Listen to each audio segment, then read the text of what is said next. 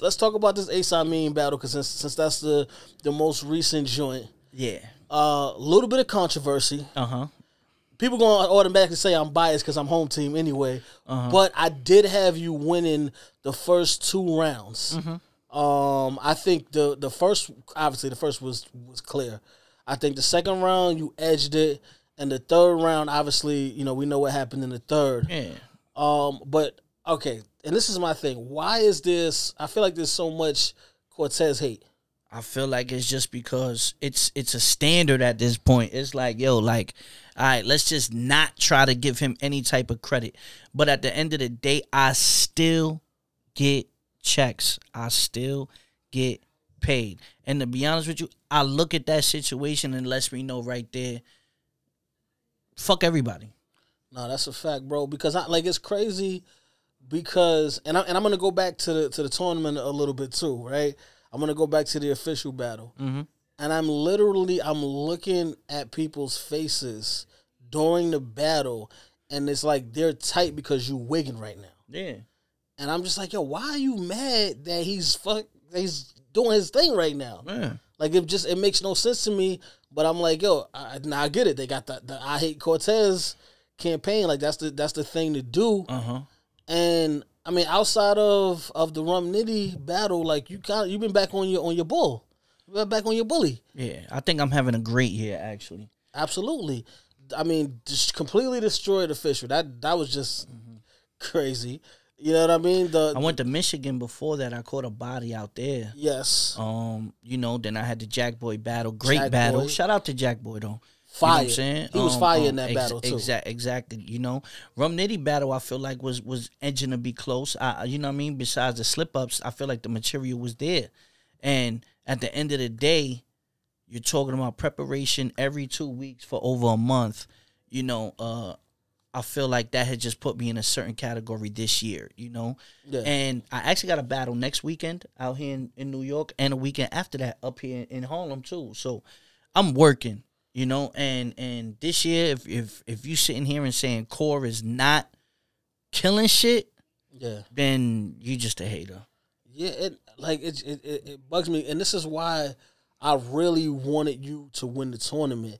And actually, I had you. A lot of people, obviously haters, but I actually had you as a favorite to win the tournament because of the 2 week time span. And the veterans, they're better at that short prep. So I actually kind of had you as one of the favorites. I actually had you as a favorite. I had Swave as a favorite. There was a little bit of controversy. Swave could have made it to the end too if they didn't switch his opponent and all that stuff too. So Swave had his own situations going on his side of the bracket that I feel like he could have made it further. Yeah. Now, okay, so in these battles, because they're judged, how, first of all, do you guys pick the judges? And if you don't want a judge to be there, can you just be like, nah, I don't want that judge, and Smack is like, all right. Yes. We're not mandated for these judges. Now, the tournament was a little different because we already committed to the tournament. They didn't announce the judges until the week of the first round. So most of my material was already written before they even announced the judges.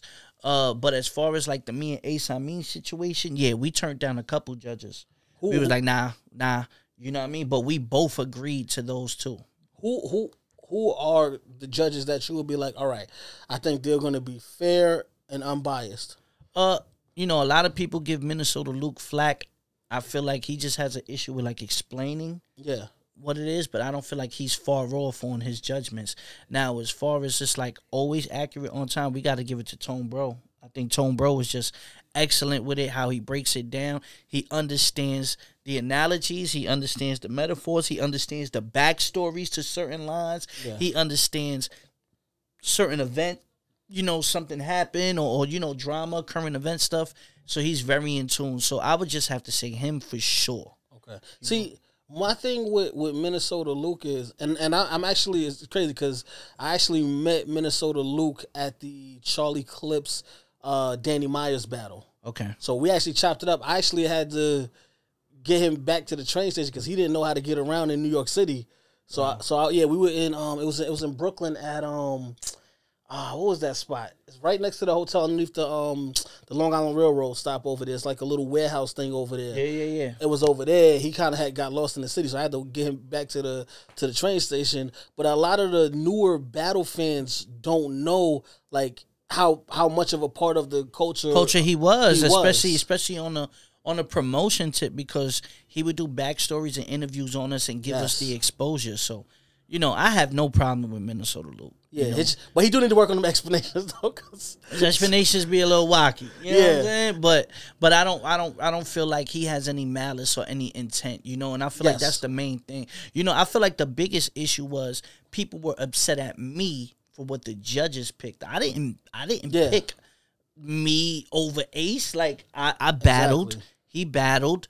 We go to the judges. You understand? You're upset at me, and I feel like that's what showed that there was clear hate.